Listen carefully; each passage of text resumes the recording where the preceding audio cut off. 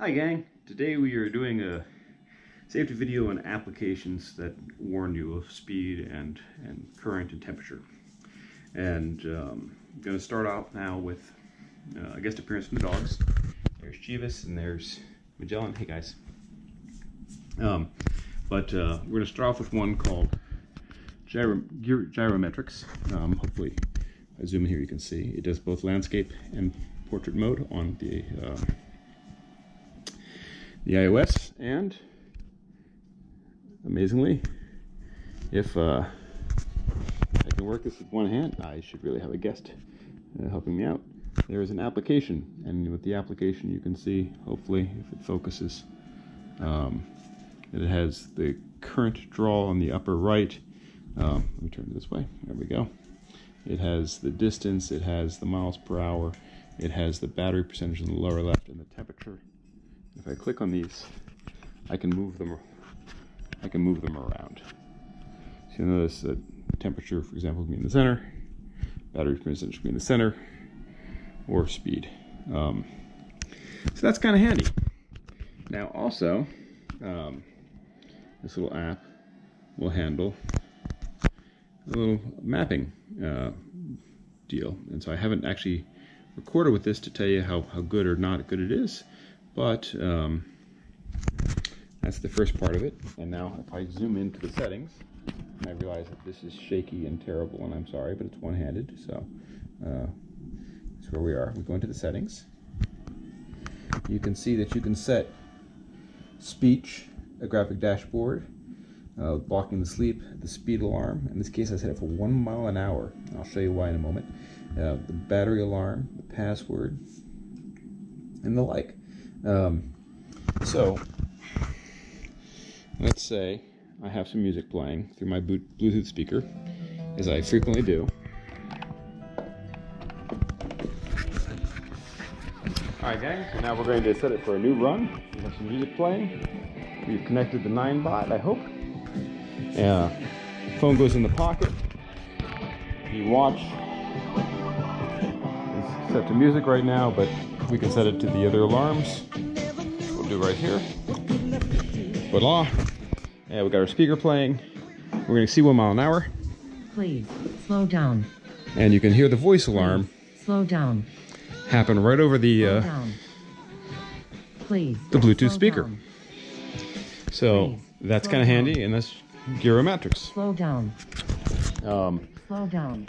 We're going to change that speed right now. The ECU started making noise in the background of the video, so we're cutting to this now. You can add your speed in miles per hour. You can add a battery alarm as well. One of the really neat things about this particular app is when you enable the speech, is it routes through whatever your phone is routing through. So if you got it on your phone, it'll be your phone. If you have it on a Bluetooth speaker, it'll be on a Bluetooth speaker. And it'll say, you know, please slow down. So I actually really like that. It enables me to have louder than the 3 beeps and other things going on. Now what's the downside is it's not connected to your wheel in terms of what's happening at the actual battery. And you can't set the speed by battery level as you can in Wheelog. Nor will it warn you about the current or the temperature, although both these things will be displayed on your Apple Watch if you have an Apple Watch. Your speed, your temperature, your current, so you can kind of watch those out. And the watch will also get notifications in addition to the voice. You'll have like a little vibration and a notification pop up on your watch as well. So kind of neat, but kind of incomplete. Also worth saying at the end of the ride is you have some statistics that you can click on. If you are actually to tap on any one of these particular dials, for example, you'd get a more detailed graph about the statistics on it, and that is also very welcome and very neat. Alright, we are now on iOS showing Darknessbot, connected to the Gateway again. This one has a number of tabs that you can grab and configure and slide around as you like. It also has a connection to the watch face on the Apple. It'll keep track of the miles per hour and the like. I have not yet been able to get it to function as an alarm, which is what you really want. And you'll notice that the battery calculation is incorrect on my MCM5. This is charged higher than that, I believe. but it's a high current battery, and so it's not a surprise at all. The temperature is right around 102, which is not surprising because it's Texas and it's been sitting here. So this one also has some level of map functions if you enable location services and the like, and a profile, and your settings in terms of the device. You can set your capacity and your cycles and your maximum speed and the like, and it's theoretically going to give you warnings, but again, I could not get the warnings on the watch. Because I'm pro, we're still in the Darknessbot, I thought I'd show you the watch app. So you have the speed, you have the battery percentage, you have, miles per hour, battery percentage, single mileage, remaining mileage, total mileage, and temperature, all being shown on the watch. Okay, just for thoroughness, we have the Gotway app on the iOS. Here, you can pull up and see some statistics if you weren't aware of that.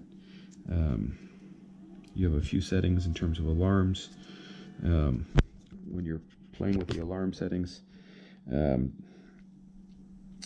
way I ride is I turn off the first class alarm and the second class alarm, which are both kind of hokey. The third class alarm remains on. That's the one that's related to battery. And if you want to turn them back on, you open all alarms again. So, tilt back speed, where it's going to start tilting back on you. Always test a new wheel at a very low speed in the tilt back so you can see what it's going to do, rather than discovering at a high speed. And then, of course, your ride settings. I like mine on medium on this particular wheel. And so that shows you what it does. And you, of course, also have some basic information down there as well. This one does not connect to the watch, sadly, as well. All the warnings are through the wheel. And now we get to the final app I'm going to show, which is the Android Wheelog app and the Pebble watch. So I bought this phone for 25 bucks without a data program because I don't need one at Walmart, and I bought the Pebble for 25 bucks also, and so I'm considering it a $50 piece of safety gear. And this particular one, you have a number of settings you can swipe through, including graphs. You have some speed settings in terms of alarms, miles per hour, alarm settings. If you go to view these, they're a little unusual. What I'm going to say is the speed first is set in kilometers per hour, and then you say the percentage of the battery, and this should actually be at 100, not 90. So I have it permanently set to warn me at 40 something kilometers. I'm going to make that 43. And here you can see it's saying greater than or equal to 43, less than 50, right? And as we go to the battery, this is the battery percentage combined with the speed, right? So at less than 100%, anytime I hit 43 or more, I'm going to have the watch vibrate. And here you can see the enable alarms and the vibrate on the Pebble watch button. And then I have a secondary set of alarms, alarm 2 at 32 kilometers an hour and 30% battery. And then the third one is off. You also have a current alarm. I've set mine at 90 amps, and a temperature alarm, which I set at 77 degrees Celsius. And so the watch starts to vibrate on those things. You can see if I can get this to go. You got your ride statistics, and on the Pebble watch, you can see that it is connected here also. As I move the wheel, you get your statistics on the wheel, on the temperature, battery percentage, and speed. And here you'll see again the battery is incorrect, but that's again due to the high voltage nature of the 100 watt hour battery on the MCM. I'm sure they'll get it addressed accordingly. So right now, in terms of how I have this mounted, I'll just show you. I've slid it underneath the retainer there, and I just buckle it around my arm. And I'm about to do a second modification where I take off the band put on a piece of Velcro, and then Velcro it right up on here, so it's easier. But I wanted to make sure it was all working before I went that far. So choose wisely. You can only have one device connected to your wheel at a time, one app connected to your wheel at a time. In this particular case, I wanted something that was going to vibrate on my wrist. I sincerely hope that the Apple guys catch up. And since the app hasn't been updated in about a year, I'm not very hopeful. And that's why the $50 of safety gear. Hope you enjoyed. Thanks. Just to kind of finish it up, guys, I thought I'd show you how I mounted the watch on Marty's device. I took some Velcro and popped it onto the back of this so it'll vibrate down the arm using the little squares I found over at Joann Fabrics, and took the watch band off. But, that's kind of the final deal. So this is just some video I'm going to play in the background while I give you some extra final thoughts on this, especially on the Wheelog. Worth discussing here is that if you go to download Wheelog from the store on your Android, it's going to be the wrong version. It's going to be 2 years out of date. You actually have to go to the ecu.org forums where they've been posting the file. You can email the file to yourself and then install it, or you can go directly to the forums in the browser and download it. You have to disable the security to install it, but that's how you get the latest version. It's not an automatic process. It's subscribe to the forums, and when they update and post, download and install again. The other thing to note here is that the Pebble watch, Pebble was bought by Fitbit, and Fitbit has stopped supporting it, though they've gone above and beyond and helping the community go there. And so you have to actually switch over to something called Rebel, which is again available on the forums and what have you. It's a fairly easy process. Once you've grabbed the Pebble, paired it with your watch, updated the software, you then point it at the Rebel site, and it'll walk you through cutting over to it for the services. I'll also say that I've watched the Pebble watch display screw up quite a bit and be kind of hard to read. I don't know what causes that, but scrolling down to the bottom on the menus and selecting Wheelog, even though you can't see it, does clear it up. As sometimes just hitting any of the buttons and getting back to time will do it too. So none of these solutions is great. Really what needs to happen is the manufacturers need to step up and do the right thing. Of the applications, I like the user interface, and the sound notices best on the Gyrometrics. I like the alarm configuration best on the Wheelog, and Darknessbot is the one that's being currently updated on iOS. And until it catches up on the alarms or the notifications, I can't recommend that either.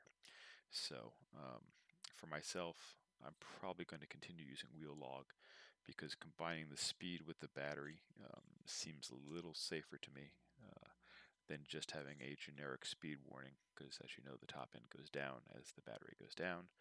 Likewise, having the current alarm and the temperature alarm are two things I can't really ignore. So even though I'm an Apple guy, that's why you see me using $50 worth of non-Apple stuff. And there you have it. Hopefully this video helps you out somewhat if understanding what's going on. And if you're an iOS developer, hey, go check out that code on GitHub.